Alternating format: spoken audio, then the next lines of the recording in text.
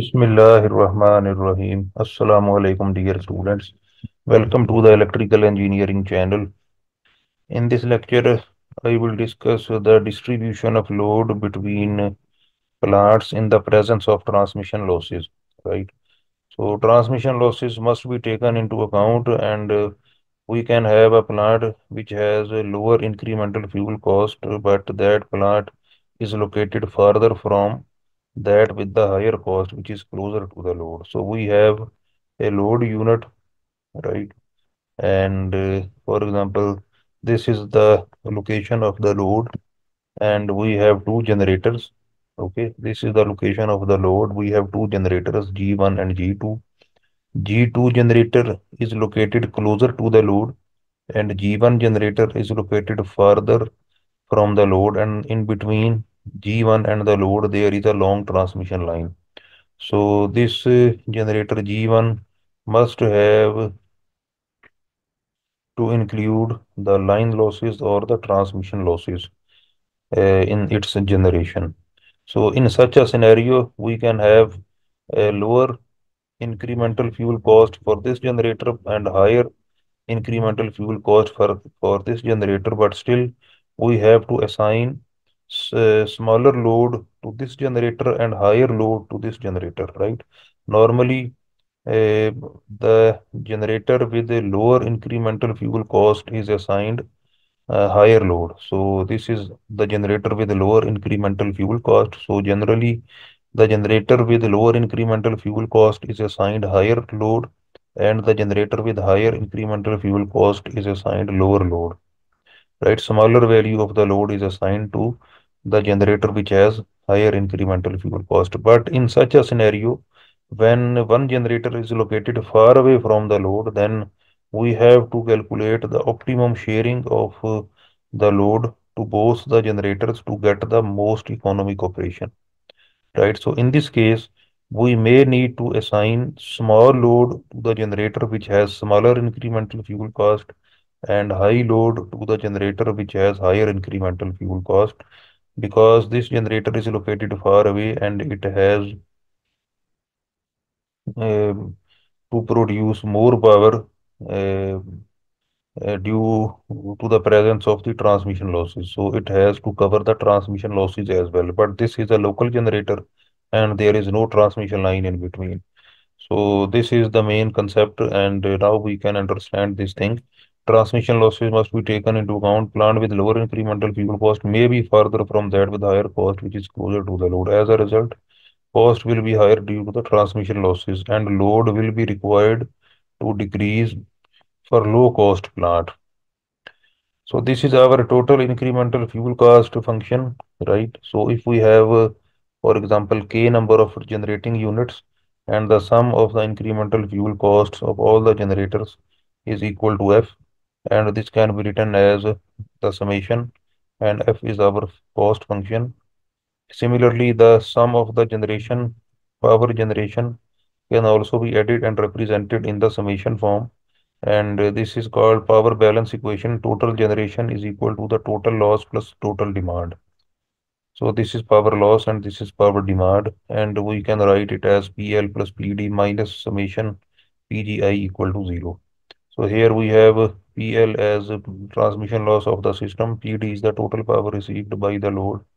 We have to minimize this function F for fixed PD. Okay, so this fuel cost function F must be minimized using the Lagrangian multiplier method. So Lagrangian multiplier method is very efficient to find out the maxima or minima of a function, and here lambda is used as the Lagrange multiplier, and this is our total fuel cost function, and it is equal to the sum of the individual fuel costs plus Lagrange multiplier times PL plus PD minus summation I is equal to 1 to k PGI. Right, so this is F, and the units of this F is dollars per hour, and the unit of lambda is dollars per megawatt hours.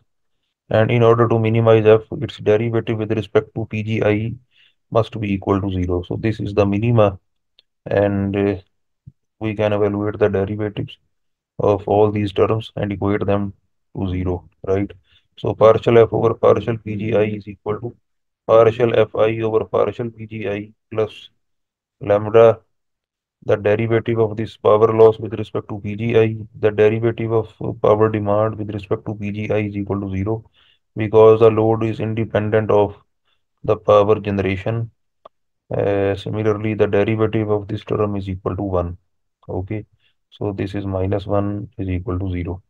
So by rearranging this equation, we can have lambda equal to 1 over 1 minus partial PL over partial PGI into dFi over dPGI. And we know that lambda is equal to Li multiplied by dFi over dPi, right? So by comparing these two equations, we can say that Li is equal to 1 over 1 minus partial PL over partial PGI. So in our previous discussion, the lambda was equal to dFi over dPi. Okay, so if we see our previous lecture, we actually put a condition that lambda is equal to dfi over dpgi and that must be equal to df2 over dpg2. So that was the lossless case in which we had no losses of both the generators. But since in this case we have transmission losses for some generators, so we have to multiply the value of Li with those generators which are associating the transmission losses, right?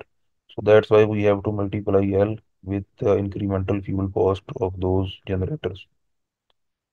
So let's come over here and this is Li. So if we compare these two equations, Li is equal to 1 over 1 minus partial PL over partial PGI, and this quantity is called penalty factor. And for all those generators which are associated with the transmission losses, we have to multiply this penalty factor with their incremental fuel cost functions.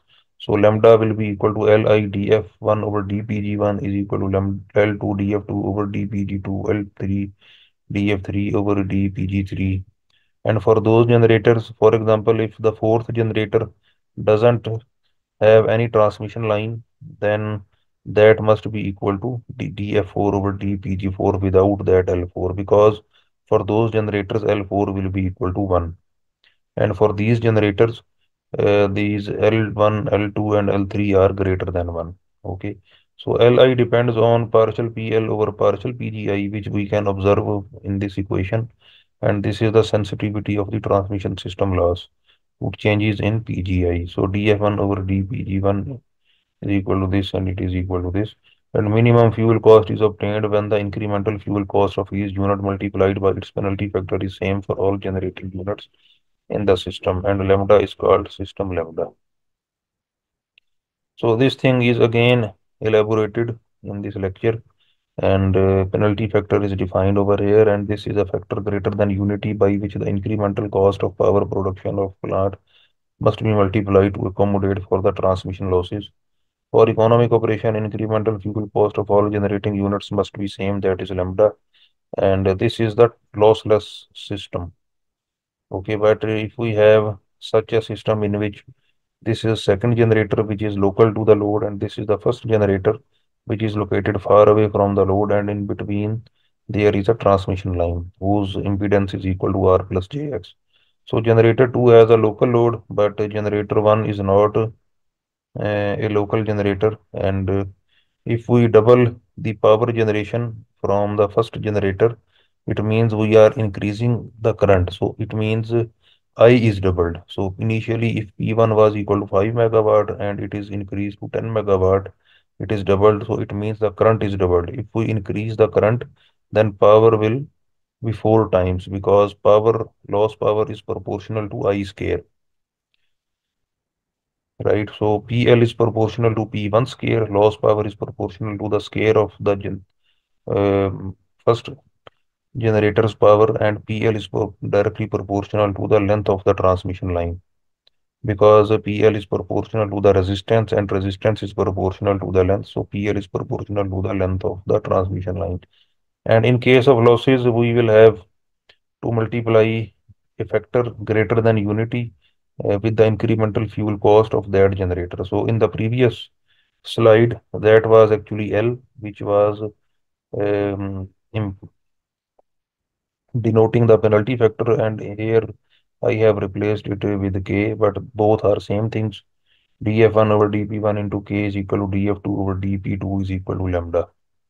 And K is called penalty factor because G1 is penalized due to additional transmission loss. Now we will discuss the coordination equation, and this is called the coordination equation. And by rearranging this coordination equation, df1 over dp1 is equal to this term, and lambda is equal to 1 over 1 minus dpl over dp1 into df1 over dp1. And from this equation, df1 over dp1 into K is equal to lambda. So by comparing these two equations, K will be equal to 1 over 1 minus dpl over dp1. And this is called penalty factor.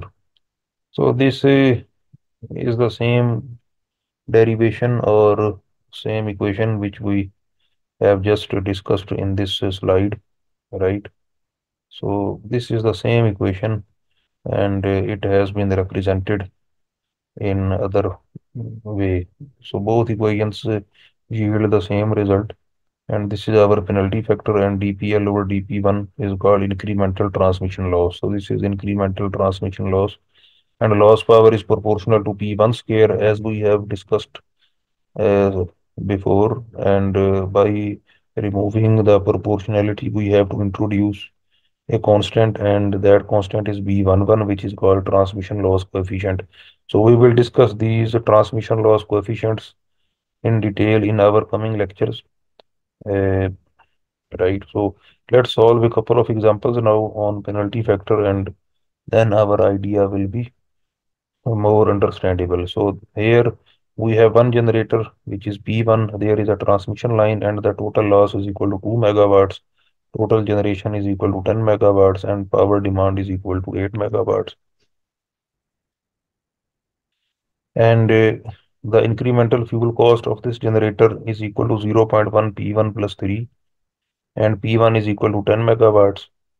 So first calculate K, which is equal to generated power divided by the consumed power, which is 8 megawatt, and it is equal to 10 by 8. So K will be equal to 10 by 8, which is equal to 1.25, and lambda is equal to df1 over dp1 multiplied by K, and df1 over dp1 is equal to 0.1 p1 plus 3, and put the value of p1 in this equation, so it will be equal to 1 plus 3, which is equal to 4. So this is 4 multiplied by 1.25, so it will be equal to $5 per megawatt hours. So this is our K, which is penalty factor, and it is equal to the generated power divided by the consumed power. So if there was no transmission line in between the generator and the load, then the generated power would be equal to the power demand. So 10 megawatt, and this would also be 10 megawatt, and in that case that penalty factor was equal to 1. So in a lossless system, the penalty factor is equal to 1, and for a lossy system, we will have a penalty factor because it is already defined in its definition that this is a factor greater than unity, by which the incremental of the power plant must be multiplied. So let's solve another example, and in this example, we are again given incremental fuel costs of two generators.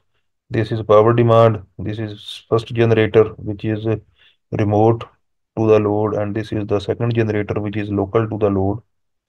This is the incremental fuel cost of the first generator. This is incremental fuel cost of the second generator, and PL is equal to 0.5 into P1 square. This is B11 transmission loss coefficient. G2 won't have any penalty factor. Its penalty factor will be equal to 1, and dPL over dP1 is equal to 0.5 times 2P1. So differentiate this equation with respect to dP1, and that will be equal to P1. Now dF1 over dP1 multiplied by K is equal to dF2 over dP2 is equal to lambda, right? And K is equal to 1 over 1 minus dPL over dP1, and dPL over dP1 is equal to P1. So this is equal to 1 over 1 minus P1. And also we know that uh,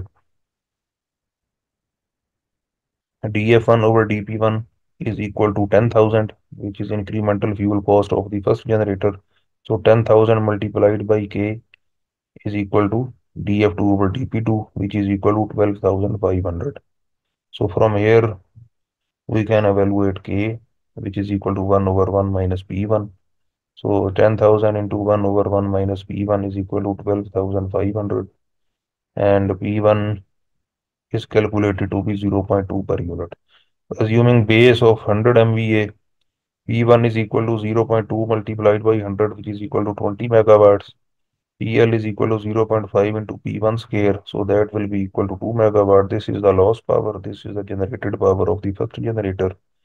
And actual load fed by generator 1 is equal to 20 minus 2, which is equal to 18 megawatts. Since total load is 40 megawatt, so P2 will be equal to 40 minus 18, which is equal to 22 megawatts. So this is the load sharing which we have calculated in order to achieve the most economical operation of this power system.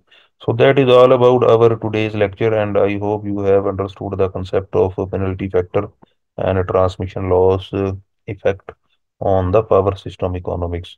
And for watching more lectures, please subscribe this channel. Until the next lecture, it's goodbye.